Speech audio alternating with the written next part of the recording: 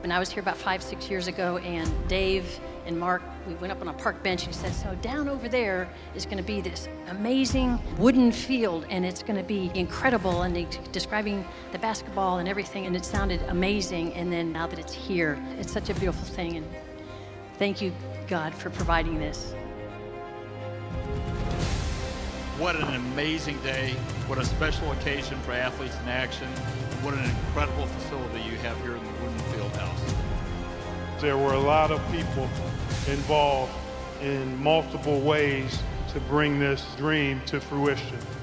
I've seen the journey, but to actually walk in here and see the magnificence of this place and to think about what it represents and what it will do to impact and influence through sport for the kingdom of God is just overwhelming. And what's going to be made in this building is going to echo through eternity. It's going to be an opportunity to make a difference in people's lives that they will remember for the rest of their lives.